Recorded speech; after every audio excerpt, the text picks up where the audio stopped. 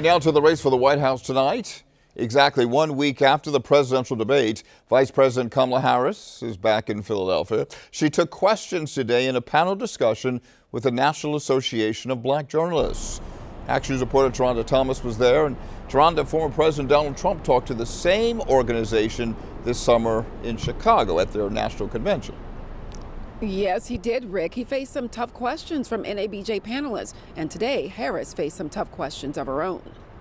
How will you address the issue of the use of handguns? A key question in a city like Philadelphia. It is just reasonable to want reasonable gun safety laws that say we should do background checks. It's one of a dozen issues Vice President Kamala Harris was questioned on in a panel discussion with the National Association of Black Journalists, hosted by WHYY in its Center City studio. Harris sticking to her message on issues including abortion.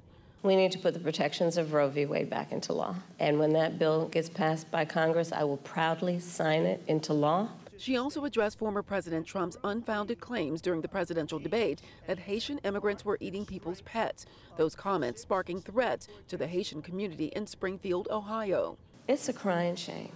Spewing lies that are grounded in tropes that are age-old. Trump faced a similar NABJ panel this summer. They were convicted by a very tough system. Just weeks after an attempt on his life in Butler, Pennsylvania. This week, another apparent assassination attempt. Harris revealing she spoke with Trump after. I checked on him to see if he was okay. I told him what I have said publicly. There's no place for political violence in our country. She did, though, place some blame on Trump for the state of the economy, saying his presidency left the country in a bad spot. But she also admits it's hard right now for everyday Americans. Is the price of groceries still too high? Yes. Do we have more work to do? Yes. Making her case for the job as the campaign trail keeps leading back to Philadelphia.